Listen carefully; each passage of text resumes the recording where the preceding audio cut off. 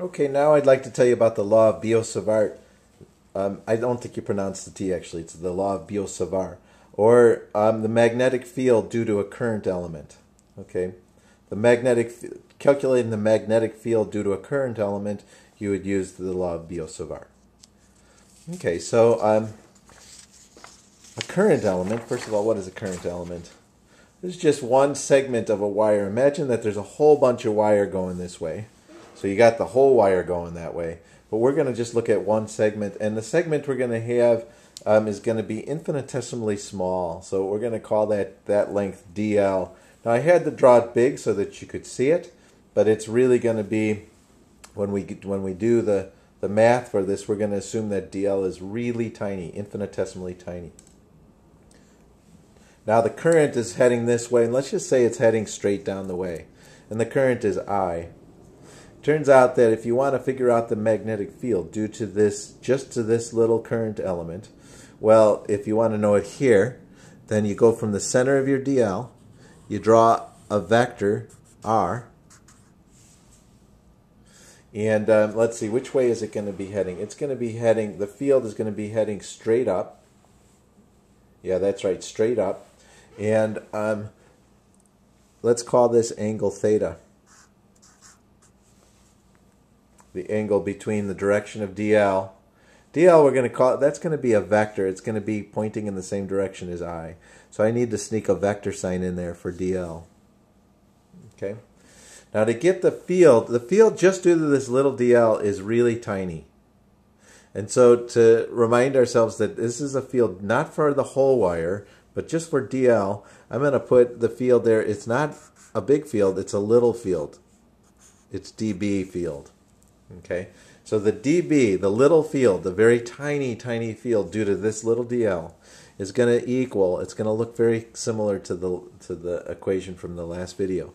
It's going to be mu naught over 4 pi. Remember, this whole thing equals 1 times 10 to the negative 7th. And the units on that are Teslas, meters over amps. So I'll write that here. Mu naught over 4 pi. That's going to be 1 times 10 to the negative 7th. And the units on that is Teslas, meters over amps. And you'll see why that has to be Teslas, meters over amps in a little bit. A different video, actually. Okay, so this is mu naught over 4 pi. And then times I times DL cross R, or we can say IDL sine of theta all over R squared. So this looks a lot like QV sine of theta over R squared, except we're going to have the I times DL times the sine of theta over R squared. There's a cross product in here.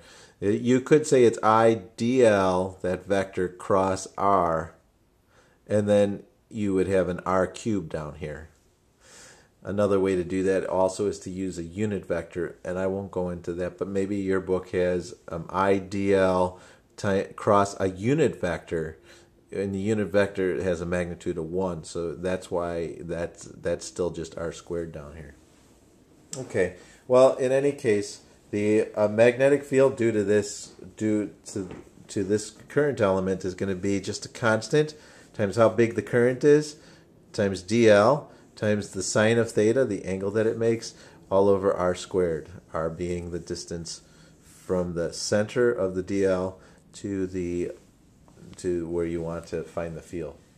Okay, so let me show you how this works for a long wire, the magnetic field due to a long line of current going. Let's have the wire be going this way. So here's a wire, and it's infinitely long both ways. And I'm going to put a coordinate system on here. There we are. And let's say we want to know the field due to this wire. And let's say this distance from here to there is a distance A away from the wire. And let's say the current is heading up. So the I is up. That's the I. And right now I know that the field, the direction of the field right there is going to be into the page. So if I put a compass right here, if I put a compass there, it's going to point down. If I put a compass on this side, it will point up. Okay, but I'd like to know what the field is there, the strength of the field. Okay, so I'm going to make a little dl, and I'm going to find the field due to that little dl. That field due to that little dl is this. I'm going to make a little dl.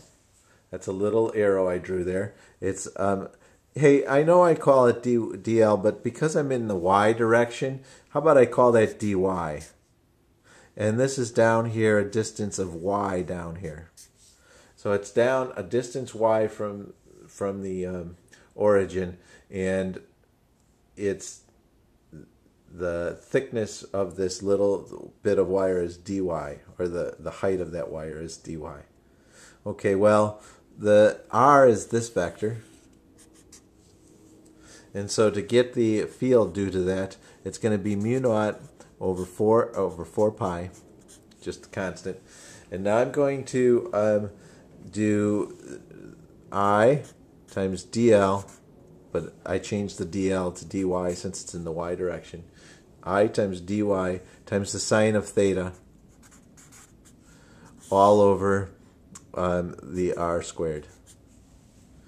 Okay, now I'm going to add up then for every circuit, for every current element, that each one of these has some effect on the field there.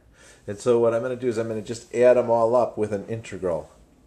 But there's a problem when I do that. When I go to integrate this, you see how my differential is dy? But what else is changing? Depending on where I go, the theta changes. So if I'm right here, theta is 90 degrees. But if I'm down here, theta is smaller. So theta is changing. And so is r. R, how far away this is from the point I want, is changing. So I have a variable in r, a variable in theta, and my differentials in dy. So this is a problem. Okay, well, what we do is we're just going to put everything in terms of y. So I can put theta in terms of y, and I can put r squared in terms of y. It turns out that before I integrate, I'm going to do this. So bring this over. Use I. I is just a constant. It's a number that would be 4 amps or 1 amp or what have you. I'll have a dy there. But to get r squared, if I'd like to get r squared in terms of y, you see if this is r, that I can put that in terms of y with the Pythagorean theorem. Turns out that r is going to be equal to the square root of y squared plus a squared. And when I square that, I get this. So I just get that. And the theta, the sine of theta, is the opposite side over the adjacent side, or the hypotenuse. So sine of theta is the opposite side, A, over the hypotenuse. And the hypotenuse is r again. So it's going to be r squared plus a squared. This time I have to square root it. There's no square root here because remember we square that r. Okay, well, it turns out then that I can combine these a little bit. And so dB is equal to mu naught over 4 pi. And then I'm going to have I dy a just being a constant. And then this can combine to y squared plus a squared to the 3/2 power. Okay, now I don't want just the field just due to this current element. So to get the field due to all of them, I'm going to sum up with an integral. I'm going to pull out all the constants, mu naught I a over 4 pi. And I'm going to sum up the dy over y squared plus a squared to the 3/2 power. And I'm going to start at in y equals negative infinity, and I'm not going to stop summing those to y equals infinity. Okay, when you do that integral, I'll tell you what you get in the next video. So when you do this integral, I'll tell you what you get. Okay, I'll see you.